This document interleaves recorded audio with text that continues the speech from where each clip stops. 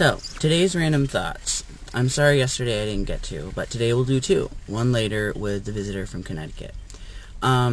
Today's thoughts are, have you ever read Reader's Digest where they say, like, things a banker will never tell you, but you should know, or a doctor will never tell you? Well, this segment is things a pharmacy technician would like to let you know.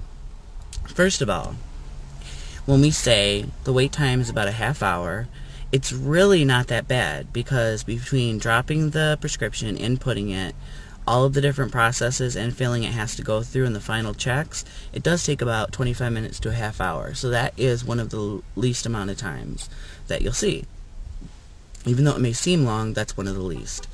Also, when you bring us in a pharmacy coupon, you may think it runs through the register like a regular coupon, but it doesn't.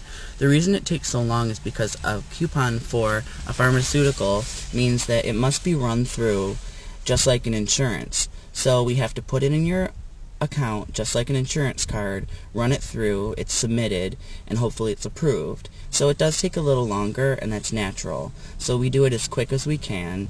Unfortunately, they're not like regular coupons that can just be scanned.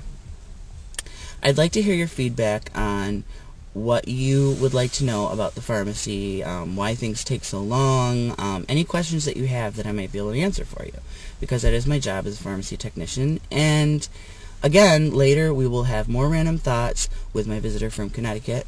So keep your answers coming. I got a lot of good feedback from the last video. I'm really excited about it.